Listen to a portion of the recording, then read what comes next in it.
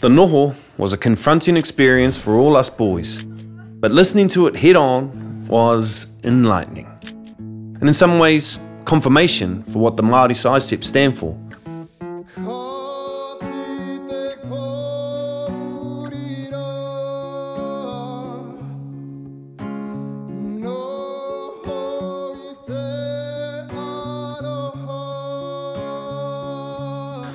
If we're happy with the status quo, we're not changing anything.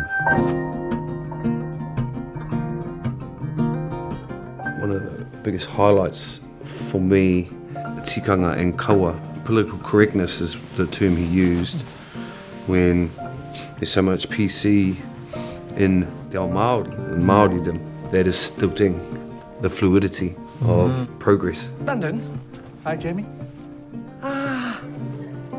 Why do you always speak in Māori? E whakamōhio atu au ki a koe. E tāua tutaki tuatahi ai. So I'm like, why don't I know te reo? It's not just because I haven't learnt it. There's other factors, things that have stopped the fluidity of that happening, not just colonisation, there's other things. What if I wanted to learn how to speak? Oh, mā ku koe ako. Could you teach me? Me nā, ka whai wāhau. Well, only if you have time. I think about the work that we do, how much mahi we put into our art, into our craft, which takes up a lot of our time to keep that fluidity within our careers and our lives. And I don't feel so bad about it because I know that we are pushing boundaries with Māori values. It's good to push the boundaries, and I kind of felt nervous when I came here because I'm scared of making even a little ripple because I can't back it up with my reo or my knowledge.